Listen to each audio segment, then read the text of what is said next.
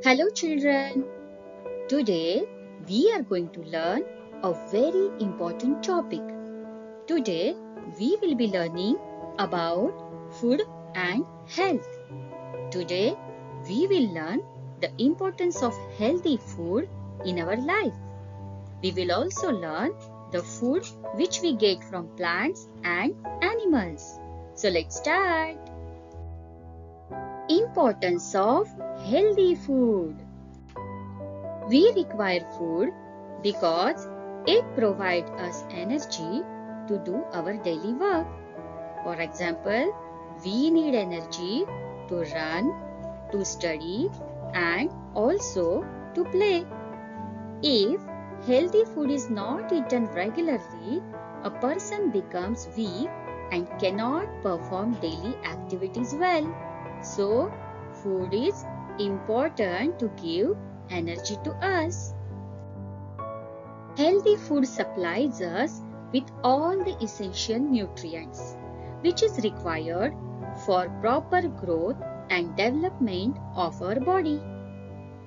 Food provides us energy, and that energy is required to do our daily work. And also, if we eat healthy food, it helps us for the growth and development of our body. So, we should always eat healthy food. Plants. Plants are said to be the producer of the food for the entire living world, including the humans and other animals.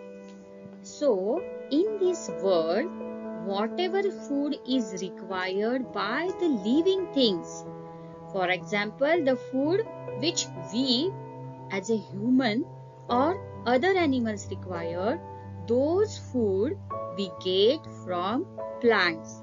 And so, plants are called as producers. And because we eat food from plants, we are called as consumers. Plants हमारे लिए food बनाते हैं, सो उसे हम बोलेंगे producer. और क्योंकि हम प्लांट का बनाया हुआ फूड खाते हैं, सो हमें कहेंगे consumers. Plants are said to be producers and humans and other animals are called as consumers. Now we will see which parts of plants do we eat. All the parts of the plants such as roots, stem, leaves, fruits and flowers are eaten by living things. In previous chapter, we have already learned the different parts of the plants, and all those parts can be eaten as a food by human and other animals. Examples of food from plants. Food from roots of the plants. Carrot and beetroot are roots of the plants, and we eat them as our food. Food from leaves of the plants. Spinach and lettuce are leaves of the plants, and we eat these leaves of the plants as our food. Food from fruits of the plants. Apple and mango are fruits of the plants, and we eat fruits of the plants as our food. Food from seeds of the plants. Rice and wheat are seeds of the plants, and we eat seeds of the plants as our food. Food from seeds of the plants. We get oil seeds like groundnut and sesame from plants. We extract oil from groundnut and sesame, and we use this oil to prepare our food. Food from stems of the plants. We eat stems of the plants like potato and ginger. Potato and ginger are stems of the plant, and we eat them as our food. Food from flower of plants. We eat flower of plants like cauliflower and broccoli. We also get tea and coffee from the seeds of the plant. Tea produced from the tea leaves and coffee beans are obtained from the beans or seeds of the coffee plant.